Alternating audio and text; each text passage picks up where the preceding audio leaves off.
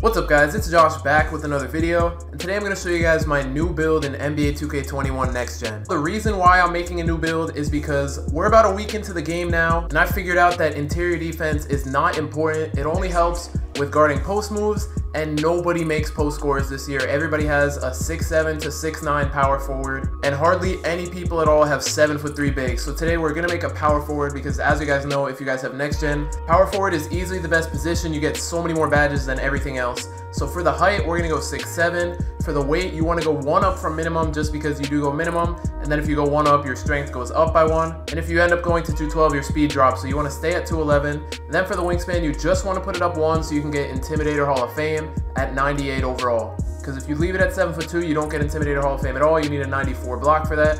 So if you put it to 7'3", you'll be perfectly fine. Then for the attributes, you want to max your driving layup and driving dunk. Then you want to put your standing dunk up until you get 8 finishing badges, so just put it up to a 55.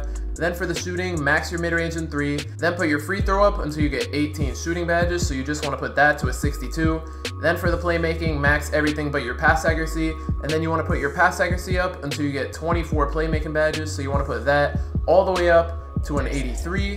Then for the defense, like I said before, you don't want to touch your interior defense. It's not that important. You want to max your perimeter defense. Personally, I don't like touching steal because I just don't go for steals. Then you want to max your block. Then for the rebounding, you want to max your defensive rebound. And then for your offensive rebound, put it max and then lower at 1. You can still stay with 23 defensive badges, and that'll put more to your physicals. So for the physicals, you want to max everything and then do your strength last just because that's the least important. And as you can see, you can get to a 67 strength. If you really want, you can put your strength down to a 64 and max your rebounding. But I think I'm just going to lower my rebounding by 1 just so I can get a little bit extra strength. For the takeovers on this build, I chose easy blow-bys and extreme clamps. I want to try those 2 takeovers out. And then for the build name, it's actually an offensive threat, and it's compared to Jayson Tatum, Pascal Siakam, and John Collins. If you guys enjoyed the video or if it helped you in any way, make sure to drop a like, subscribe to the channel if you're new.